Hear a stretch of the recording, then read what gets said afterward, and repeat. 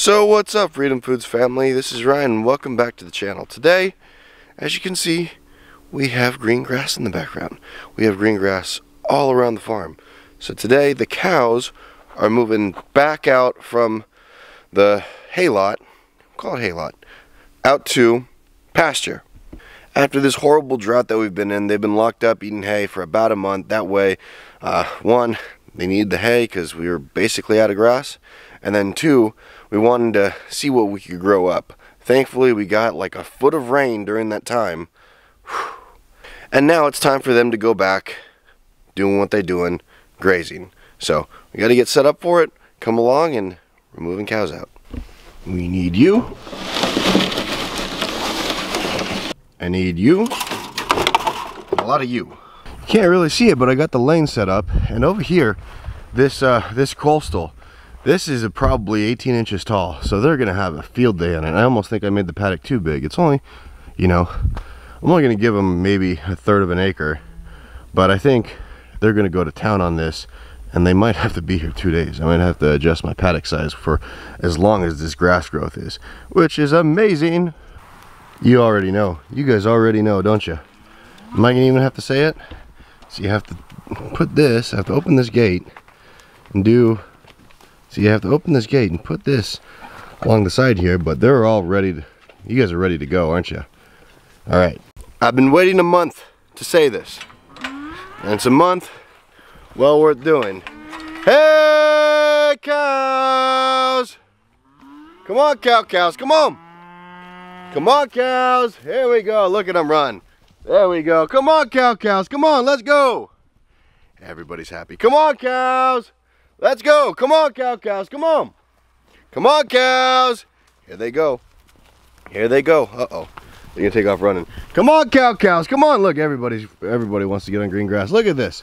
Everybody's happy. Look how excited they are. Yes, go, tiger. There we go. Come on, cows! Come on! The calves are happy. Betty's happy. Everybody's happy. Let's go. Come on, cows! There's a ton of it. Get out here. Come on.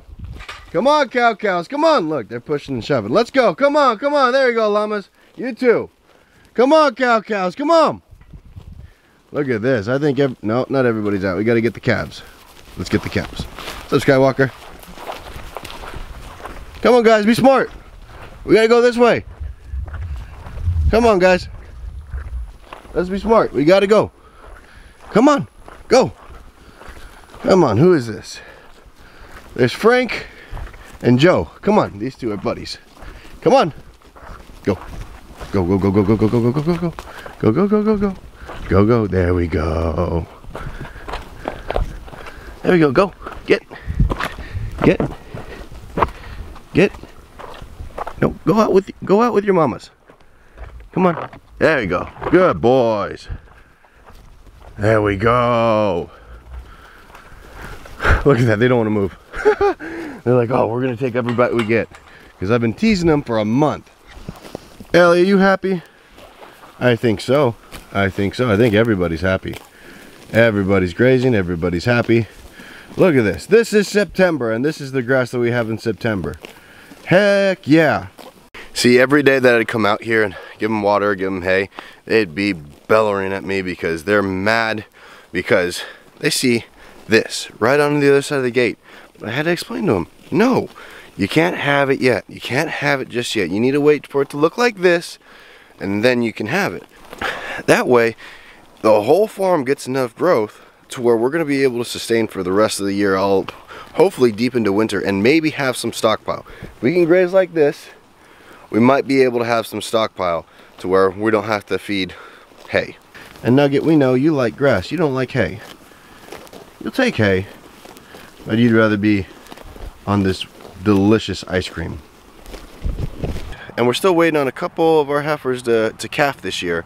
So I'd much rather have them calf and produce milk on this than on hay. It's just gonna help the babies. So we got water, we got grass, and we have happy cows. Look at this. This is what they're moving on to. Look at that. Look at all this. This is fantastic. This is great. They're gonna be loving this, and we're gonna produce really good beef off of this. I swear, it's like June and August flipped. I think we got 0 rain in June. I have to go back and check, but I'm pretty sure we got 0, like goose egg rain. Not even 0.001. We got 0 rain in June. Then August, we got a foot. I'll take it. I'll take it. But man, this is actually getting me thinking. If the grass grows back like this with a month worth of hay, any time in the summer that it starts to get a little bit thin, you know, there's that summer slump. This year it was like, you know, usually spring and then summer dips down, then pops back up for fall, and then dips down for winter, right?